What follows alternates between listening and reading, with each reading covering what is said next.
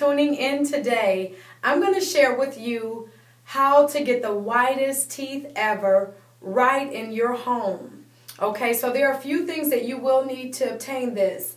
The first thing is hydrogen peroxide, 3%. Okay, the second thing is a whitening toothpaste, any kind of your choice. This is just the kind that I happen to use.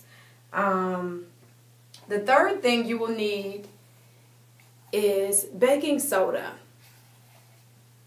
Okay, and then you'll need, of course, a toothbrush, a cup, a small cup or a very small container, and a teaspoon. And it does not have to be a measuring teaspoon. It can actually be an eating teaspoon. Okay, so let me show you the steps on how to obtain that. I'm not actually going to brush my teeth and do it, but I'll demonstrate it for you so that you get the point and you can do it. Okay, so the way you would do this is that you would take your toothbrush and then you would apply toothpaste onto your toothbrush. Then what I do is I put baking soda into a small little cup like this. I then, with the toothpaste on my toothbrush, dip it into the baking soda and begin to brush. And you're going to brush thoroughly for about 2 minutes, as the dentist recommends that you do. After you finish brushing, you're going to rinse your mouth as usual, and then you will take the cup, the spoon. You're going to pour a teaspoonful of peroxide into the cup, and then with that same teaspoon, you're going to take water, and you're going to pour that into the same cup. You're going to mix it around, put it in your mouth, and you will swish that around for about 2 minutes. Swish it all throughout your teeth. Then you're going to spit it out, and then you will fill your mouth with water, rinse it around, and then spit that out. Okay? And in order to gain whiter teeth, you're going to do this for 2 weeks, morning and night. And you will see a significant difference. This is something that I've been doing consistently for a long time.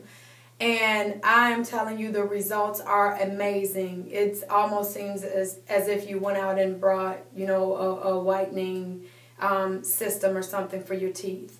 Now, some things I will tell you is that you do need to consider your lifestyle. If you are a smoker or if you are a black coffee drinker, your results can vary.